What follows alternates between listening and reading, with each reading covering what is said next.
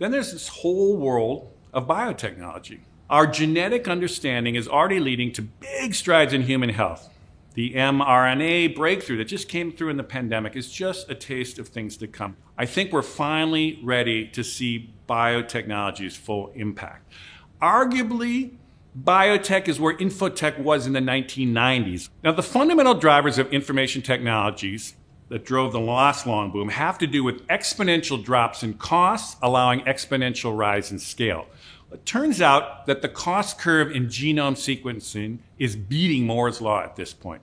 In 2000, it cost $2 billion to crack one human genome.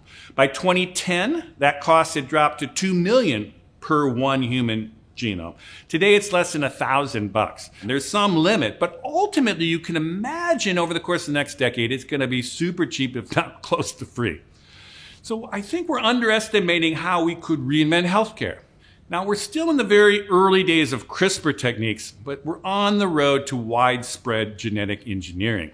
And we are already moving beyond human health problems into synthetic biology. Now, this is not just genetic engineering, but wider biological engineering. We now are understanding how cells work as well as how the genome works, and we're able to apply that now, not basically to all living things.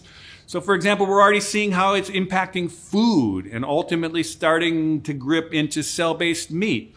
We could be seeing close to 40 to 50% of the meat we eat could actually be cell-based meat over the course of this period we're talking about here. And we could see truly sustainable materials to replace, let's say, the scourge of plastics that's mounting all over. All these things in the biotech field could help our ongoing challenge of dealing with climate change. And I think we could see a complete inversion of how we produce things, a fundamental shift to actually grow things with very little waste from the bottom up.